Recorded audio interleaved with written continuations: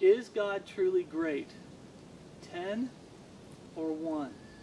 Now I know this title probably confused some of you, but as we go through it, you'll understand. And remember, these studies is about encouraging the brethren to make sure that the Lord,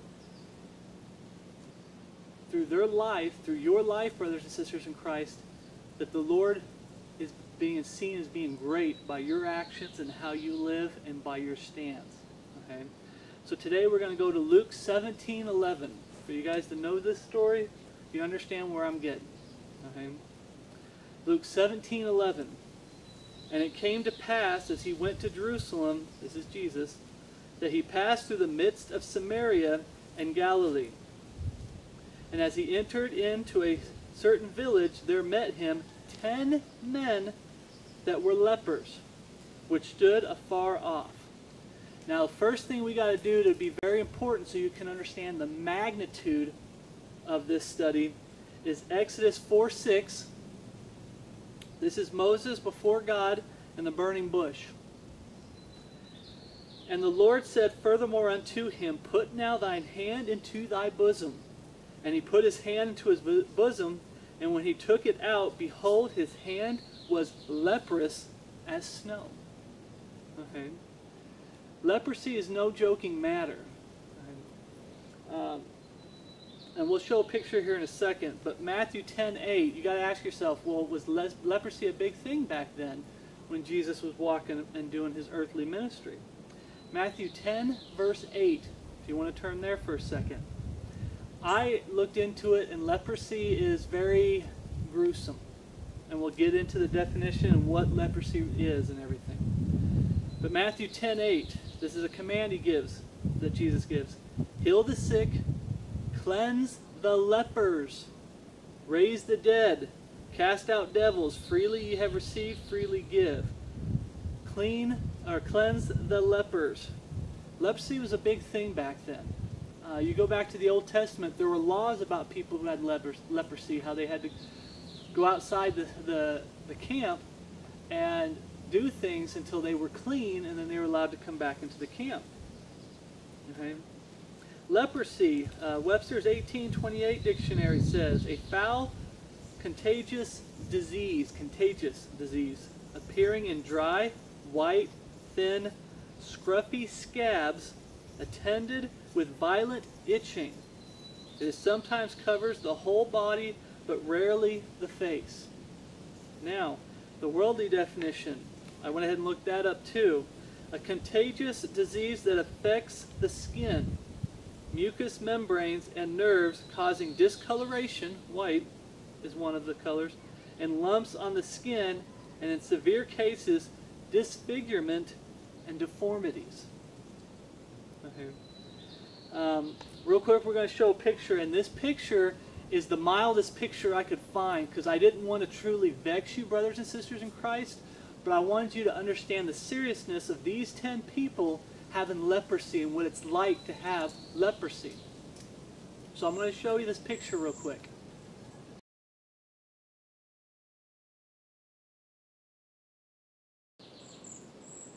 Now, as I just showed you, that's just a foot. The toes are deformed, the whole skin is white. But when I was looking this up, there's such gruesome pictures of what people are going through in Africa and I think Asia. There's still leprosy going on today. It's not something that's just history and it's just the past. But the whole point of this is to know how bad these guys were suffering and what they were going through. I can't imagine it because I've never had something like that. And it's just one of those things where it's such pain and suffering that you're going through on a day-to-day basis. So you have these 10, okay, 10 lepers which stood afar off. So now we're going to Luke 17, verse 13. And they lifted up their voices and said, Jesus, Master, have mercy on us. Okay, they lifted up their voices. They didn't just say, hey, Jesus. It's almost like they were screaming. These were desperation of men who have this disease. It was desperation, the suffering, and they're like, Jesus, have mercy on us. Verse 14, and when he saw them, he said unto them, Go, show yourselves unto the priest. And it came to pass, that as they went, they were cleansed. Okay? This is a severe, painful, vexing disease. So they were cleansed. Now, how many people, both lost and saved, are always asking God for help? Now, don't get me wrong, God will not hear the lost world. As far as anybody who holds iniquity in their heart, God will not hear them. The only people God hears is truly Bible-believing, God-fearing, born-again Christian men and women, you brothers and sisters in Christ. He also hears the voice of people coming to the cross, taking the iniquity in their heart and throwing it at the feet of the cross. Repenting, believing, confess in their heart, they throw it at the foot of the cross. And at that point, God can hear them. And that's when they confess both in prayer and they call upon the name of the Lord to save them. So, Psalm 66:18, I've said this in a lot of my studies, if I regard iniquity in my heart, the Lord will not hear me. You can't hold sin in your heart. You can't justify sin. That's a sign of a false convert, is someone who justifies sin. It's one of the signs. Struggle with sin? Yes. Have a hard time with sin? Absolutely, you can be saved. But justifying sin? It's a red flag. I'm not saying it guarantees you're lost, but it's a red flag. Okay?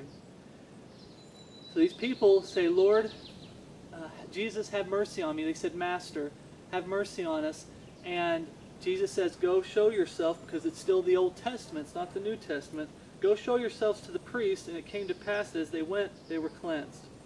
So now we get to the heart of this study and this encouragement to you, brothers and sisters in Christ. What were the attitude of the 10 people? Verse 15. And one of them, when he saw that he was healed, turned back and with a loud voice glorified God. Is God truly great in your life? Okay. 1 Corinthians 1:27. Chapter 1, verse 27. But God hath chosen the foolish things of this world to confound the wise, and God hath chosen the weak things of the world to confound the things which are mighty. In other words, for this study, people who don't want to give glory to God. And base things off the world. You know, it was the world that did it. This is the world that gave me this. This is the world. It's my intelligence. It's my strength. It's, you know, people I hang out with. And base things off the world, and the things which are despised hath God chosen. A lot of people give glory to false gods, pagan idols. Hath God chosen, yea, and the things which are not, to bring to naught things that are, that no flesh should glory in his presence. But of him are ye in Christ Jesus, who of God is made unto us wisdom and righteousness and sanctification. A lot of the easy believers don't like that, but sanctification and redemption, that according as it is written, he that glorieth, let him glory in the Lord. Okay. We are to give God glory. One of the signs of God being truly great in your life is giving God glory. Giving him the glory in all things. 2 Corinthians 10:17, but he that glorieth, let him glory in the Lord. I give God the glory. Okay? Anytime, I always pray to God for strength because of my seizure disorder. My muscles aren't the best anymore. If you see me moving around a lot, that when I shift, my last video I didn't realize, so I hope a lot of you brothers and sisters in Christ out there aren't laughing too hard, but as I was talking to you guys in the last study, I think it was the repentance word study, I was shifting, and the next thing I know, I kept getting closer and closer and closer to the camera. But I have a hard time standing in one spot for a good while, and I don't have that much strength. So anytime I'm moving furniture or I'm doing work that requires heavy lifting, when I'm able to do it, I don't go, yes, I'm getting stronger. I don't go, you know, taking pictures of myself, you know. I do it jokingly sometimes, but taking pictures of myself, flexing and putting it out there saying, hey, everybody, look at my strength. I give God the glory. You don't know how much I thank the Lord when I'm able to accomplish stuff that I know is physically difficult for me. It's God. Are you giving God the glory in all things? Are you being like the 9 people that went about their business and continued in the world and it was no big deal? Oh yeah, I got cleansed of leprosy. We saw how bad the leprosy is. Oh, it's just no big deal. You know, I got cleansed. Yeah, thank you, thank you. And they go off and start living in the world. They didn't give God the glory. They didn't give Jesus Christ the glory. 1 Corinthians 10:31. Whether therefore ye eat or drink or whatsoever ye do, do all to the glory of God. When you do something, you're to give God glory. And here's the kicker, brothers and sisters in Christ, that kicks people in the butt and kicks me in the butt. Can you glorify God and sin while you're sinning? I guess that's the best way to say it. Can you glorify God in something that's sinful? I have so many people that were fighting me on video games saying, it's liberty, it's liberty. Can you glorify God playing a satanic, wicked video game? Can you glorify God movies, TV shows? Can you glorify God by going out and getting drunk, smoking cigarettes, chew? I know a lot of people in the military, when I was in the military, they chew tobacco. I mean, there's a lot of things that people do. Can you glorify God doing something that's sinful? No. Notice it says here, you're to do all to the glory of God. Everything you do, you give God the glory. I have a hard time sleeping, and God got me to sleep. Praise the Lord. I got to sleep. I got 6 hours of sleep tonight. Praise the Lord. Right? Moving stuff around. Praise the Lord. There's a lot of times where I almost did something that could have hurt me really bad, and it didn't. And I'm like, thank you, Lord. Give God the glory. Not me. I hate using the word lucky. Sometimes I'll slip up and say the word luck.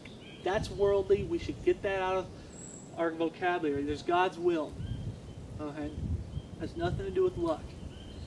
So everything you do is supposed to glorify the God. And it's not just enough to have that feeling. It's also about words. Over and over in these studies, brothers and sisters in Christ, they talk about it. When you need God's help, you call upon the name of the Lord. When you give God thanks, you do it verbally in prayer. Sometimes I do it in front of other people. It just comes out. It needs to get that way with us, brothers and sisters in Christ. Give God glory in all things. Lord, it was all you. But nothing I did, that was all you.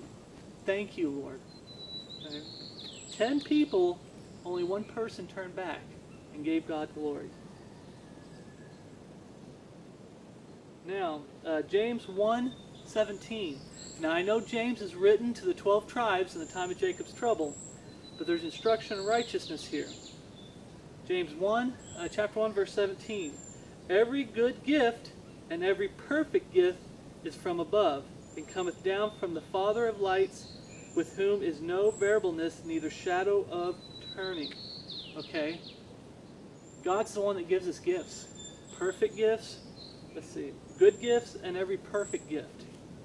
When you have things that are going on in your life, and there's going to be tough times, you're going to go through trials and tribulation, you're going to go through hard times because of your own actions. When you make bad choices, there's times I believe you're going to go through tough times because God wants to, like you're getting prideful or something, and He wants to humble you or keep you humble. He knows down the road He sees something that might make you get prideful, so He's humbling you before you hit that situation so you don't get prideful. You make it right through it and you don't get prideful. Okay. So for the man we're talking about, it's getting a little breezy. I hope it's not affecting the camera. The volume, I apologize. Ugh. That's why I'm waiting for the wind to go by. Okay, for this man, what perfect gift was his healing? Let's see if I can pronounce this right. For this man, what perfect gift was healing him from leprosy? What greater gift? He's going through such pain and such suffering in life, and Jesus comes along and He's like, Master, have mercy on us, but on me. And when it happened and he was cleansed, he gave God the glory. What great gift for us today than salvation? How many of you, brothers and sisters in Christ, that came to true salvation, the true gospel, worshiping the true Jesus Christ of the Godhead of the King James Bible, how many of you guys off and on go, Lord, thank you for saving me. Wasn't nothing I did. It's what you did, and I don't deserve to be saved. How many of you, every once in a while, you stop and look back at your life, and it's like, Lord, I didn't deserve to be saved. Lord, it was all you. It was grace. It was your glory. Giving God glory in all things. Let's go back to Luke 17, verse 16, and try to wrap up the story. And fell down on his face at his feet, giving him thanks, and he was a Samaritan. Now, he didn't just give God the glory, but he fell down on his face. Reverence. True reverence for Jesus Christ. You don't get that a lot today. A lot of these professing Christians do not reverence Jesus Christ of the King James Bible. They hate him. They can't stand him. But it wasn't that he just gave God the glory, but he reverenced Jesus Christ. He fell down on his face at his feet. 17. And Jesus answered and said, were there not 10 cleansed? But where are the 9? This is tough for me, and I'm going to kick myself as well as you, brothers and sisters. How many times we have great things happen in our life that we kind of get distracted by it, and we don't give God the glory right away. There's times I look back and say, oh Lord, I forgot to give you glory for that. Thank you, Lord. All glory be to you. How many times that it's a struggle to get used to that, because hardly people do that today. We're commanded to, but how often do you realize, like, through testimonies and everything, that people are giving God glory? They're thanking God, but you don't hear it as often. Okay? We need to focus on that, brothers and sisters in Christ. Most of the time you give God the glory, it's going to be between you and Him. But don't be ashamed to say, if someone goes to give you a compliment, you say, well, to God be the glory. Thank you, Lord. It was always God. You know, I'm still here because I do a lot of things that could really hurt me, and God saves me. It's God's glory that I'm still here. Okay. 18, verse 18. There are not found that return to give glory to God save this stranger. Okay. So many people are asking God for help. All these pagan religions are asking lowercase g God for help, Satan. And these false Christianity religions that aren't Christianity at all. And when you get a true Bible-believing, God-fearing Christian man or woman that, you know, changed life, and they come before the Lord, that's his attitude. He's like, you know, there are not found that return to give glory to God save this stranger. Notice we're Gentiles. Okay, Jesus came for the Jewish people. That's why I said this story, and its truth is in the Old Testament. You can't take something that's in the Old Testament and say it's major doctrine for today. Okay. Verse 19. And he said unto him, arise, go thy way, thy faith hath made thee whole. I believe that even one of 10 men here still pleased God. Even if it was 1 out of 1,000,000, God wants you to give Him glory in all things. That is what pleases Him. It doesn't matter that there's 1 in 1,000,000 people that give God glory. Praise the Lord. We are getting low in numbers. True Bible-believing, God-fearing Christian men and women, you and I, we're getting low in numbers compared to the world. God wants us to give Him glory, even if it's 1 out of 1,000,000, 1 out of 10. There was a time when it would have been 1 out of 10, but now it's like, you know, 1 out of 100, 1 of 1,000. And when I say about lost, now that it comes to my heart to let you know, how many of us look back in our past and said, hey, we could have died then, and I would have gone to hell. I could have died then, and I would have gone to hell. Do you give God glory for giving you more chances to the point where you finally dropped your self-righteousness and came to Him broken and let God save you? That's a big thing to be given glory for. Okay? But Revelation chapter 4, verse 11. Thou art worthy, O Lord, to receive glory and honor and power, for thou hast created all things, and for thy pleasure they are and were created. And giving God glory, we are created to give God pleasure. So, my question to you, brothers and sisters in Christ, is God truly great in your life? One of the biggest examples, signs in your heart when you're evaluating your own life and how the lost world, and even testimonies to brothers and sisters in Christ, are you giving glory to God in all things? Everything you do, are you doing it to the glory of God? Okay? Something to ask yourself. Is God great in my life? Am I giving God glory in everything? Am I failing to give God glory in this area of my life and that area of my life? Okay? Don't forget to give God glory in all things. It's one of the signs of God being great in your life. That's a sign of you saying God is great. The Bible says God is great. It's a fact. But are you living the life that shows that God is great in your life through you? We're ambassadors for Jesus Christ. Okay? So, remember to always ask yourself, is God great in my life? Is God truly great? Am I showing that God is truly great? I love my brothers and sisters in Christ out there. Grace and peace from God our Father, and my love for you in Christ Jesus our Lord. See you in the next video.